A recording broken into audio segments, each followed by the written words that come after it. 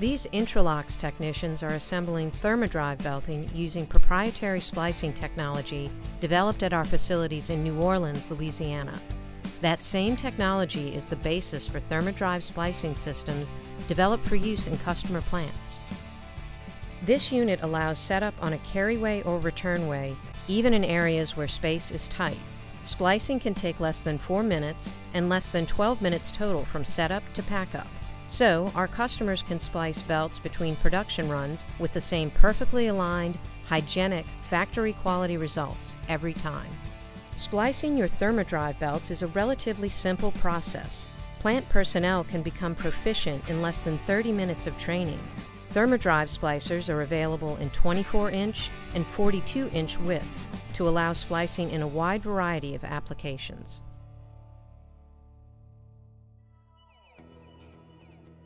There are two major components of the splicing system. The first is the clamping fixture with its top clamps, which also serve as cut guides, and its groove decks. The belt drive bars engage precisely with the groove decks to ensure accurate alignment of the belt ends during cutting and splicing. The second major component is the heat wand assembly with its connecting cables and control box. The heat wand melts the two belt ends, creating the splice. The wand stand holds the heat wand safely when not in use. A number of accessories are also included. Particularly important are the belt skiver and trimmer used for removing the beads and edge flash after splicing, a self-retracting safety knife, and the ThermoDrive belt pitch gauge used to verify splice accuracy. Be sure to gather cut-resistant and heat-resistant gloves before using the splicer. You may want a few other supplies as well. All of the system components are housed in a custom-fitted storage case. An instruction manual arrives with each system. Refer to it before using the splicer for setup and operation details, along with important safety information. As we review splicing procedures, you will see this symbol appear when you should reference the manual for more information, and this symbol when you should take safety precautions.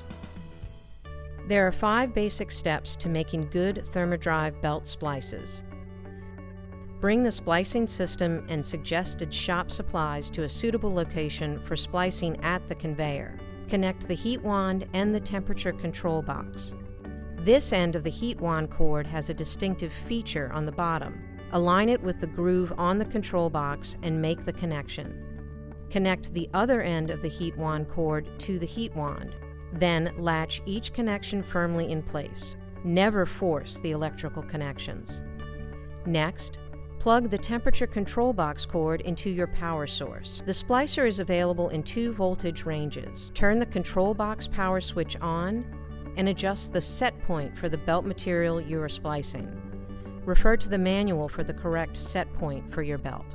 In this case, we are getting ready to splice polyurethane, which requires a set point of 450 degrees Fahrenheit. The green numbers show the set point, the red number shows the current temperature.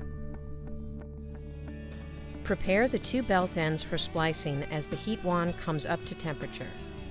To achieve a better splice, it is very important that the belt ends are completely degreased, cleaned of all product residues, and wiped dry, top and bottom surfaces and edges. Back to the clamping fixture. The clamping fixture ships with the handle unattached. If you haven't already done so, attach and secure the handle now. Be sure the cable and fastener face outward. Now loosen both pivoting thumb knobs on the top clamp cut guides and remove them from the groove decks. Notice that since we are splicing a 50mm pitch belt in this demonstration, we are using the red 80/50 cut guide. The blue 80/26 cut guide is used when splicing 26mm pitch belts. Pull one belt end across both groove decks until at least 1 inch of the belt is past the second groove deck. Engage the belt drive bars in the corresponding grooves on the groove deck so that the belt is perfectly flush. Hold the belt in position and place the cut guide over the belt so that the stainless steel cut guide edge faces outward. Tighten the 2 thumb knobs simultaneously. With the cut guide in place and a cut-resistant glove on your non-cutting hand, hold your utility knife vertically against the cut guide. Make one scoring cut, followed by several shallow straight cuts across the width of the belt. Now one belt end is prepared, and what has been cut off is waste. Loosen both thumb knobs. Remove the cut guide and rotate it 180 degrees so it is in position to prepare the next belt end. Remove the prepared belt end carefully, remembering to keep both surfaces and edges clean. Pull the second belt end across both groove decks, position it, and secure it with the cut guide edge facing outward, just as you did for the first cut, and follow the same cutting procedure. A diagonal cut will cause a faulty splice, so carefully inspect the belt end cut for straightness and 90-degree corners using a square edge.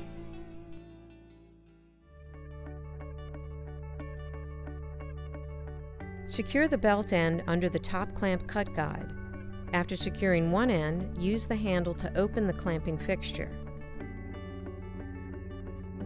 Pull the other belt end in toward the clamping fixture center, being certain the belt drive bars are engaged in the corresponding grooves. Now, lightly secure this belt end with the top clamp and thumb knobs. Notice that both cut guide edges are facing outward. Our belt is now nearly ready for splicing, but first we must precisely align the prepared ends with each other, horizontally and vertically. Turning the handle back and forth gently brings the two belt ends together for a quick visual check. These edges are not aligned yet. With the clamping fixture open, loosen the thumb knobs on one belt end. Reposition the belt until the belt edges are aligned horizontally. Check the parallel and perpendicular alignment of the belt end again before firmly and evenly tightening the knobs once more. With thumb knobs tightened, bring the belt ends together without rocking to inspect vertical alignment. If necessary, adjust the thumb knobs up and down simultaneously to align the belt ends vertically. When the belt ends and edges are aligned horizontally and vertically, turn the crank handle to fully open the groove decks. With the groove decks open, lightly tug on the edge of each clamped belt to ensure they are secure. With belt ends secure, we are now ready to splice the belt ends. We can begin when the heat wand temperature stabilizes at the set point for at least 1 minute. Using a heat-resistant glove and a clean, dry cloth, wipe off any residue from the heat wand. Place the heat wand between the two groove decks. Position the heat wand cable to the opposite side of the crank handle and turn the crank handle until the belt ends touch the heat wand. You'll hear the click. Begin timing immediately, but hold the crank handle to maintain light contact between the belt ends and the heat wand for 45 seconds. When the melt time has elapsed, open the groove decks and remove the heat wand. While still holding the wand, turn the crank handle to gently close the groove decks within 5 seconds. You'll hear that click again. Closing the groove decks quickly but without force brings the two heated belt ends together and is essential to forming a good splice. Remove the clamping fixture handle. We'll let the unit stay in the closed position and let it cool down for 2 minutes. In the meantime, wipe off the heat wand again and place it in the stand. After 2 minutes, remove the top clamps so we can trim the bead from the splice belt before it cools completely. This is important. It makes it easier to remove the bead, creating a smooth belt surface and ensuring the integrity of the splice. Slide the belt over so the bead is positioned directly over the stainless steel cutting strip on the deck, and secure the belt in place with one top clamp. Place the skiver blade under the edge of the bead and make a few side-to-side motions to get started. Make certain the curved edge of the skiver tool is flush against the belt surface, and be sure you are wearing a cut-resistant glove on your non-cutting hand. Then, carefully trim across the width of the belt, completely removing the bead. To remove the bead from the underside of the belt, use trimmers to separate the bead from the belt surface. Then, use the skiver to remove the bead from the underside of the belt. Hold the trimmers vertically to remove the flash from each edge of the belt. If needed, use trimmers to smooth rough or offset edges. Ensure every plastic particle is collected and properly discarded to avoid product contamination. Then visually inspect upper and lower surfaces of the belt, looking for cracks, bubbles, or pits. The top and bottom of the belt should be smooth and flat at the splice without waves, bends, or offsets. Use the belt pitch gauge to ensure correct belt pitch before placing the spliced belt into production. If the splice is not acceptable, you must cut out the splice and repeat the process. When packing up, secure the top clamps on the clamping fixture. Be sure that the heat wand is cool and the wand cord is disconnected before returning them to the storage case. Be sure to remember the manual and the accessories. To find out more about the ThermoDrive Splicing System or other joining methods, contact your Intralox customer service representative.